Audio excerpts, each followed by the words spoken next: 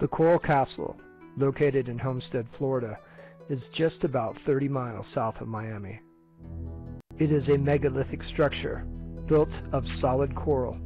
It was constructed by one man, Edward Leeds Scalman, between the years of 1923 to 1951. This 100-pound man single-handedly and secretly cut, carved, and moved 1,100 tons of coral rock, creating one of the world's most mysterious accomplishments. If you have heard of Stonehenge in England, this is America's Stonehenge, built by one Latvian immigrant whose secrets died with him. He claimed to know the secrets of the pyramids and levitation.